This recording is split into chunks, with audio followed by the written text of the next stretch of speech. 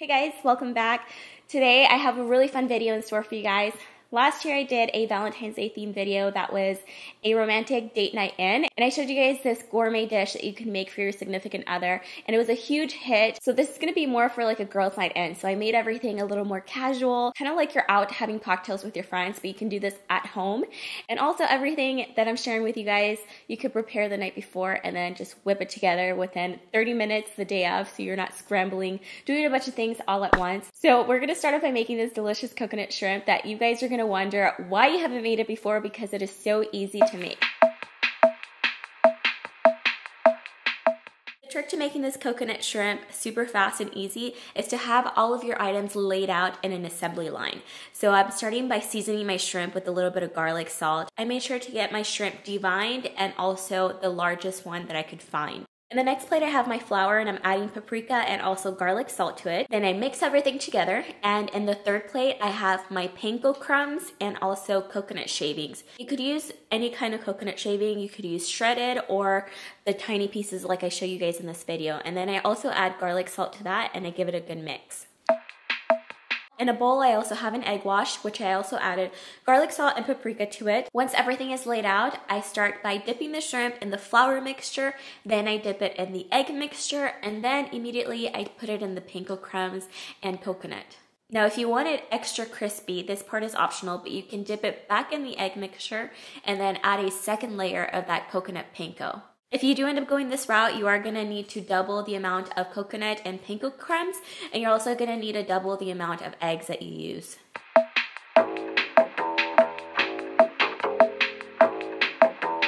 I quickly realized that using chopsticks was taking way too long, so I just used my good old hands. So once the shrimp is evenly coated, I'll put it on a rack so that it doesn't stick to the pan, and then I put it in the refrigerator while I create the sauce. So it was in there for about 10 minutes.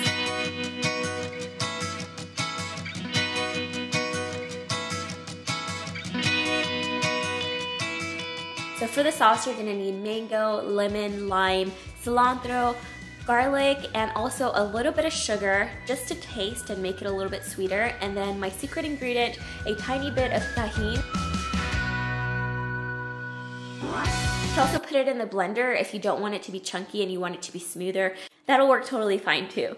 So now we can go ahead and cook our shrimp. I really like making it on the pan with coconut oil. It adds extra coconut flavor to it, and it also makes it super, super crispy. So I just put the stove on medium high, and you only need to cook it for about 2 to 3 minutes on each side. The shrimp cooks so fast, and keep an eye on it because of the coconut shavings. It will burn very easily, so if you see that it starts to brown a little bit too fast, just turn the heat down a little bit. And this next part is optional, but when you remove the shrimp from the stove, you can add some lemon wedges to fry them, and these make a really pretty garnish. You can lay it out on your plate and then just lay your shrimp on top.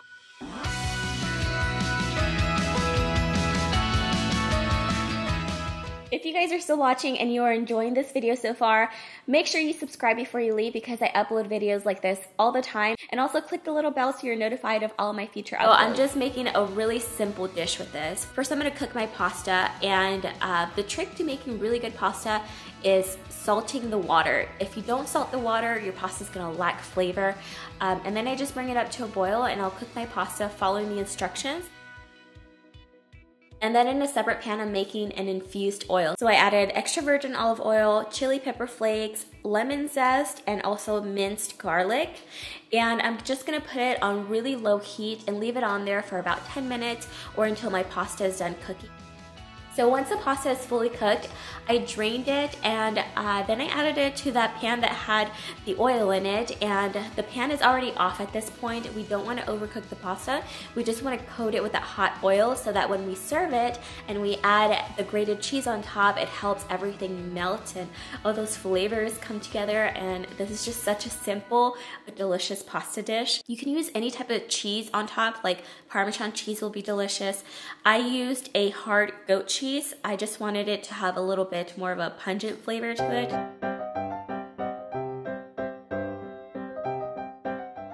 I also just made one of these salads that come in a bag already. You can find them in a grocery store, and just assemble them, put them in a nice serving bowl, and add that to your table.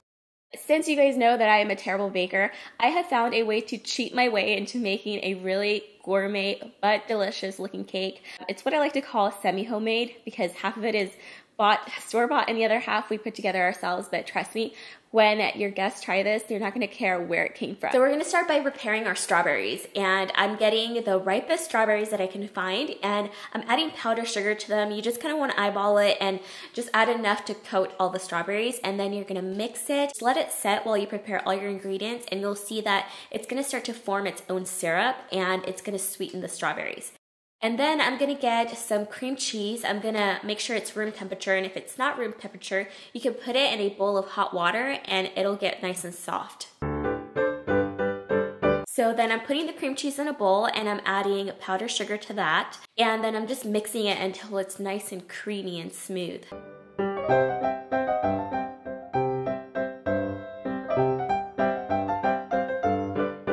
Next, we're gonna make some homemade whipped cream, and homemade whipped cream is so easy to make. You just need heavy whipping cream and powdered sugar. You mix the two together until you have a nice fluffy consistency. All right, so now for the store-bought part, we're gonna be using this Sara Lee pound cake. You're more than welcome to make your own pound cake from scratch if you are that talented, but I love Sara Lee and this pound cake is delicious. So all I'm doing is just cutting the ends off, then I'm slicing it in half, and then I'm slicing that half in half. So I'm forming almost like a tower of cubes. And then we're gonna start layering all of the cream cheese and the whipped cream that we made. So first I add the cream cheese, then I add the strawberries that have like the delicious syrup formed already, and then I add cream cheese to the other side of the cake and I just sandwich it together, and I continue doing that all the way to the very last piece. And now this is where the whipped cream comes in handy. So we're gonna use the whipped cream sort of as frosting, and we're just gonna cover that entire tower, and it's gonna look like one big piece of cake. That's it, you guys. So you could totally do this the night before, and you could just wait to frost it the day of. And when you cut into it, you get these beautiful layers. It looks like you spent hours in the kitchen baking this cake, but it's our little secret that we didn't.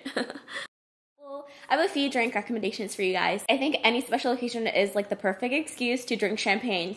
But if you don't like the taste of champagne, there are these different liqueurs that you can add to it. One of my favorite ones is this one. And this one is like a blackberry flavored liqueur. You just need very little. So you pour your glass of champagne, then you add a little bit of this on top. Not only is it gonna give your champagne a sweeter flavor, but it's also gonna make it look really pretty because it gives it kind of like a purple tint to it. And then you can top it with some berries, and that's a really fun, festive way of presenting your champagne. If you just don't want champagne, period, this is something that my husband and I get every Valentine's Day. It's one of our favorite drinks. It is so good. It's not overly sweet. It's not dry. It's really refreshing. I'd recommend serving it really, really cold. So put it in your fridge the night before or in the freezer a couple hours before your guests arrive. But let's say you're having cocktails instead. You're having like martinis. A really fun thing that you can do is get ice cubes and fill them with water, of course, or you can even fill them with the cocktail that you're actually going to have, and then put flowers inside. So this idea I got from a restaurant that we went to in New York a couple of years ago. They had this drink called something orchid, and they served it in a kind of like a margarita glass. And then they had these ice cubes. These ice cubes are actually meant for whiskey, so you can find them in any liquor store. As it melts into your cocktail, it just looks beautiful, and you don't have to continue adding ice to it. You kind of just have the same ice cube all night because it does melt very slowly. So yeah, I just think these are really fun ways of presenting your cocktails for a special occasion. Thank you guys for watching. I really hope you enjoyed today's video.